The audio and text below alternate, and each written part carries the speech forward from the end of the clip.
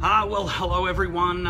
It's the WA Today public holiday today, Monday, June the 6th. My name's Tim Guest, and we're here live on Facebook. I don't know if you've got a little bit of background noise. We've got Elizabeth Key out over there, and I know they've got some celebrations going on today. I can hear the bands playing, so everyone's having a good time and enjoying their public holiday. Look, I only really decided earlier today to actually do this video today. I've just got a number of questions over the last few days. People coming to me and wanting to get my views and my conversations about, what's happening with housing affordability in Australia. Obviously, we got the election campaign that's happening at the moment. I actually saw a news article the other day that said that it's one of the top three election issues at the moment, and in fact what the people think is that both leaders are currently really failing to address housing affordability as an issue. So I wanted to discuss this housing affordability issue and talk about exactly what's happening. Now, before I really get into that, I also want to talk a little bit about why it is that we do these broadcasts.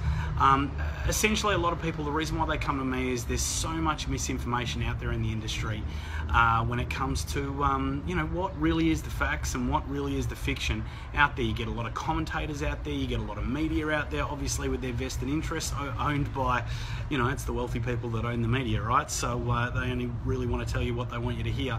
And then of course there's all those people out there that are trying to relieve you of your money. So it can be really hard for people to figure out exactly, who to listen to, what to believe.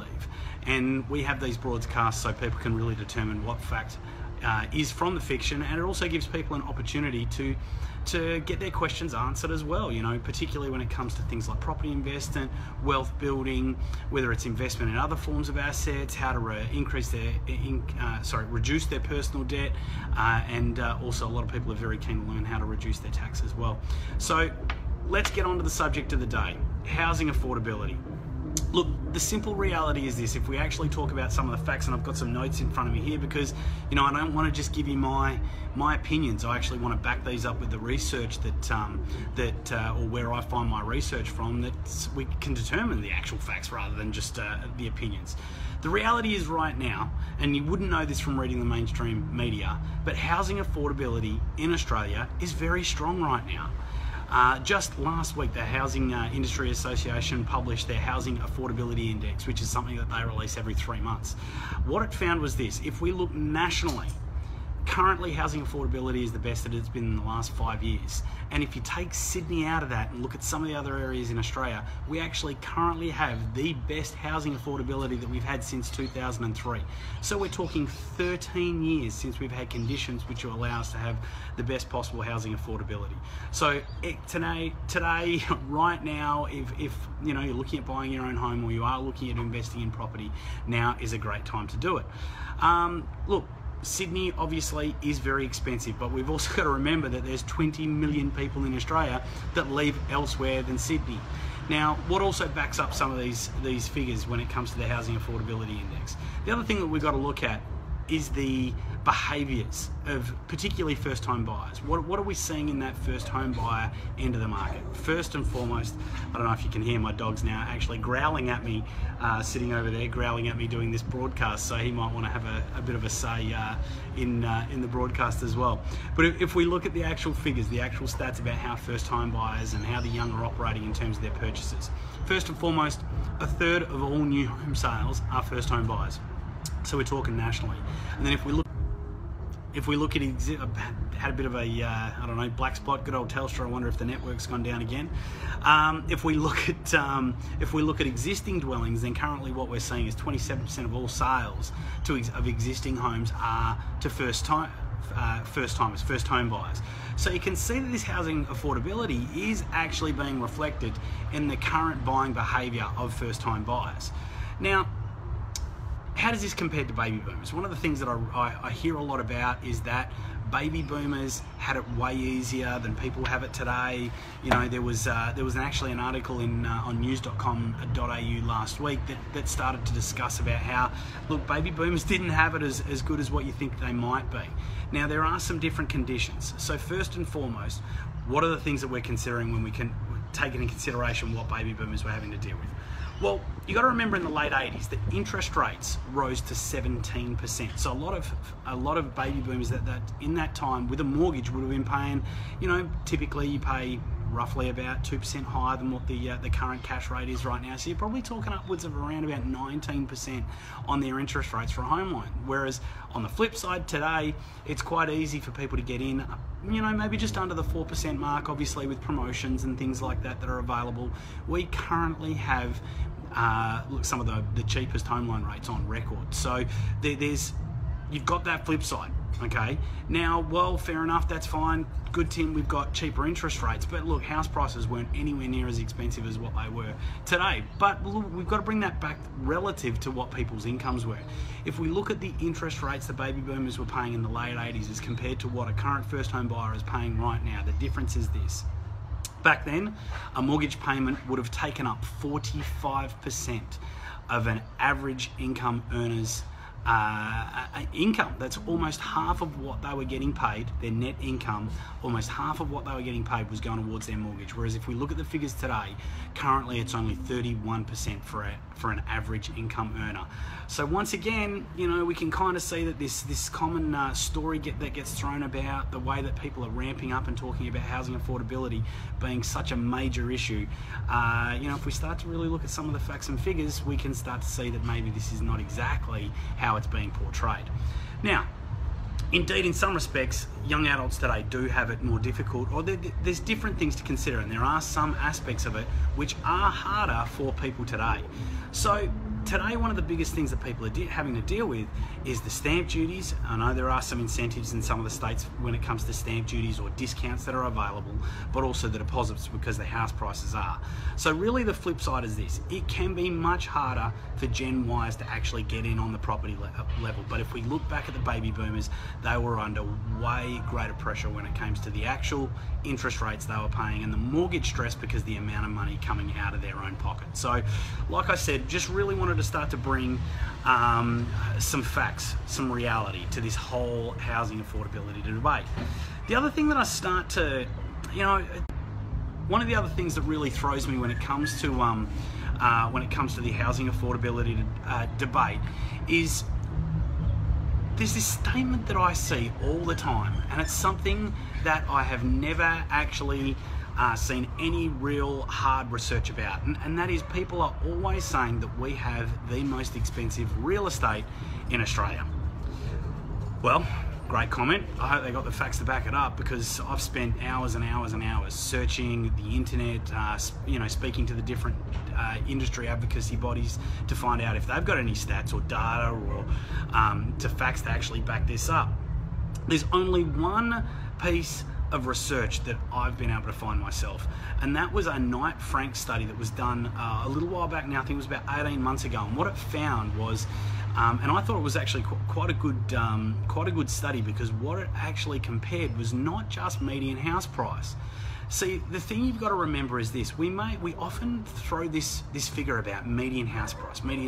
Over the last quarter, over the last month, over the last 12 months, we've seen a rise, a fall, with the median house price. But my question to you is this: what is a median house? Okay, now, one of the things that we've seen over the last 30 years is we've seen a dramatic decrease in the size of a lot. I personally, I grew up in the, late 80s, maybe early 90s. I was living in Gosnells, as many of you know. I grew up on a 1/4 acre block. That's 1,000 square meters. I now see quite regularly, if people are lucky, they may be able to get a 350, 400 square meter lot, and people consider nowadays that's a pretty good sized lot. The other thing we've got to consider is the size of the homes. The average size of a home, I don't have the actual stats. There was something that I saw about 2 years ago. I haven't been able to locate it, or wasn't able to locate it in time for this broadcast. But the average square meterage for a home that's being built in Australia at the moment is over 200 square meters. 200 square meters.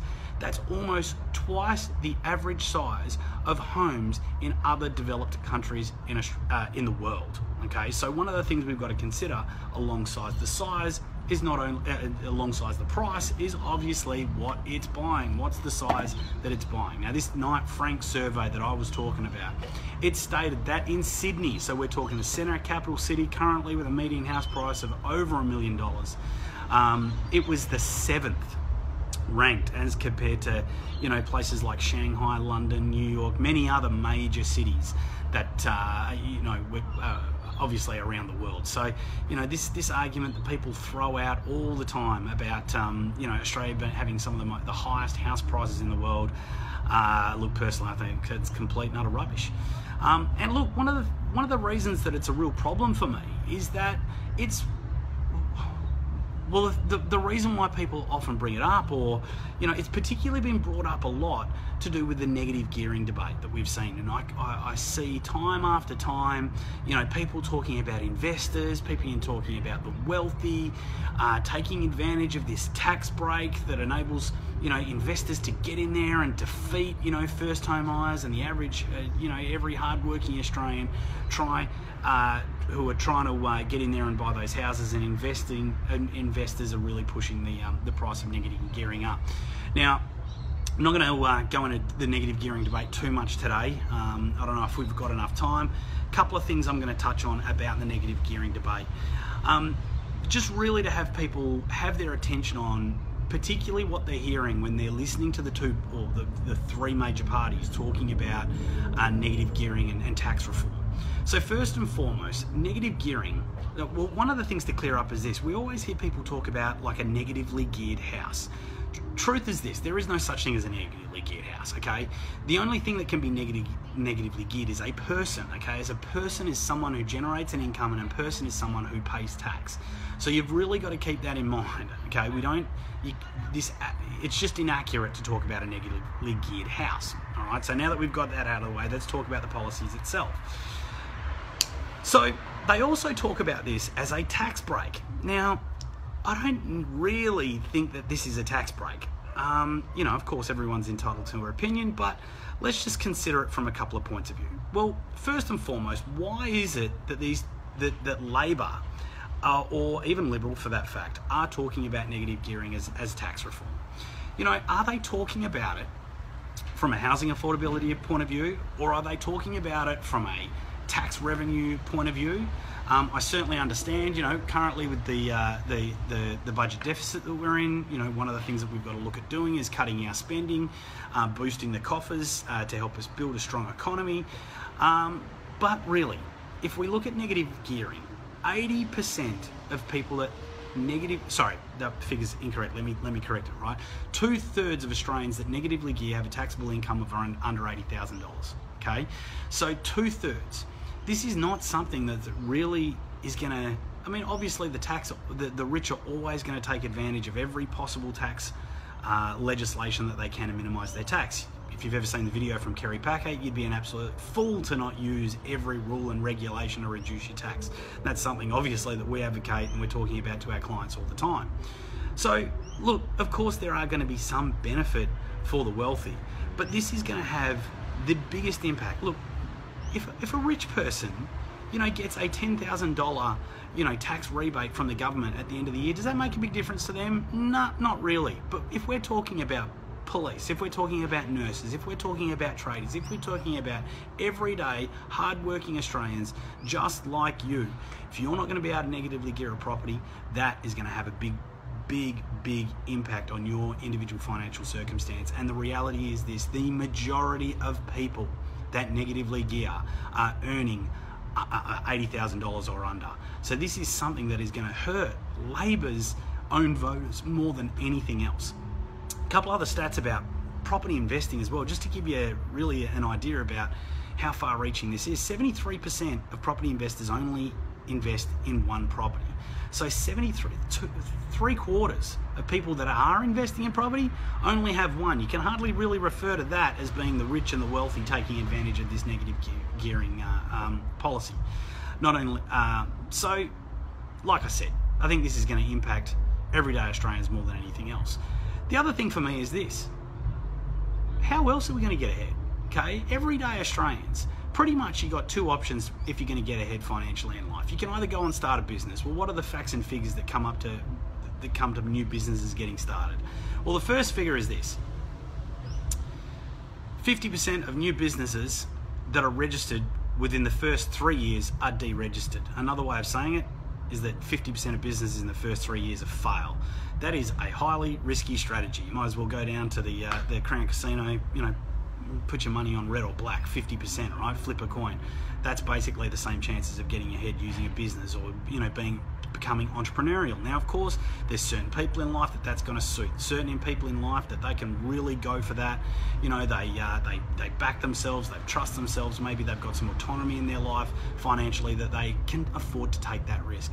But for the everyday hardworking Australian that's getting out there, working their guts out every single week, what option have they got of getting ahead?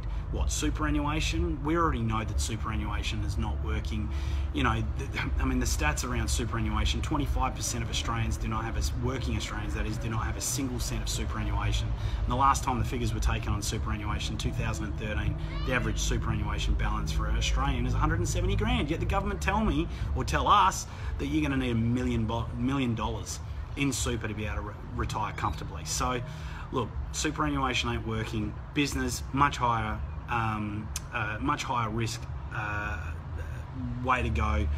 I think going after negative gearing is really attacking the everyday Australians, one of their only few opportunities to try and get ahead financially. Tax revenue, you want more tax revenue? How about you focus on the hundreds and hundreds of multinational companies out there that are, technically they're minimising tax, but let's just tell the truth, right? They are basically ripping Australia off. They're avoiding paying tax. Most of those companies pay somewhere in the realm of 1% tax, as compared to the average Australian, which is paying basically anywhere from around about 20% tax once you average it out across their income tax brackets. So I think that property investors are very unfairly being attacked when it comes to housing affordability. The other thing, just to throw it in there, last week I was in Europe. I was travelling through Italy and through France. Had the privilege of attending the Monaco Grand Prix. Here's one of the things that I found when I was walking and talking through those major cities in Europe. Not a single person in those major cities owns their own home. They understand that if they want to be living in the major cities, then they have to rent. Okay, it's just a stark reality, and unfortunately there's a simple stark reality that some Australians are just going to have to face themselves. You want to be able to own your own home, you've got to target what you can afford. And if that means moving out of the capital cities, if that means moving to regional areas, then that's something that you're going to have to consider. I think that's pretty much all I wanted to talk about today. I've probably got a little bit carried away and excited about the debate on negative gearing. There's a lot more I probably want to talk about when it comes to that debate. I've been contacted and spoken to both Liberal and Labor candidates when it comes to this particular issue. I think it's an important issue that needs to be dealt with. In reality, if you're actually going to start taxing people for investing in property. Look, here's the flip side. Anyone out there that's self-employed, just like I am, I have my own business, I spend money on my own business. I get to take that off the income before I calculate my tax. But what, we're going to say that an investor can't do that? We're going to say that if they go and forward their future, spend money on building their wealth, spend money so that they don't have to rely on a pension, don't have to rely on superannuation, we're not going to allow them to take that off their revenue before we calculate the tax? Simply doesn't make sense. So look guys, that's pretty much all I've got from me today. A couple of things that I want to remind you about today. First and foremost, make sure you like the video, make sure you share this on the timeline so that your friends and family can see it. Also make sure, if you're not already someone who likes the Infinite Wealth Facebook page, please get on there, click like on our Facebook page. We'd love to see more people become part of our community. And the other thing that you can do is you can subscribe to these live broadcasts. If you look in the top right corner of this video, there's a little downward arrow. Click the arrow and you can turn on notifications so that next time I do a live broadcast, you get notified about it. You get a chance to see me live and in the flesh, and I really look forward to it. Not only that, I plan to update you guys more and more about what's happening. I plan on doing basically weekly, keeping you guys up to date week to week about everything that's happened or happening that week when it comes to investing, when it comes to debt, and when it comes to tax, and then I'm also probably going to do the odd random video here and there. Maybe give you a bit of behind the scenes look at Infinite Wealth, or show you some of the products that we have, or even keep you up to date with some of the stuff that I'm doing when I'm traveling, or just generally hanging about and enjoying the life that I love to live. Guys on Twitter, you want to ask me a question, use the hashtag AskTimGuest. We'll keep tracking that throughout the week. Keep a list of your questions and make sure we get them answered for your next live broadcast. So thanks a lot for spending time with me now. It's been great talking to you. Enjoy, if you're in Western Australia, the rest of your long weekend tonight. Of course, if you're on the East Coast, you guys got a long weekend next weekend. And we'll see you next week. Thanks a lot, guys. Have a great night. Good night.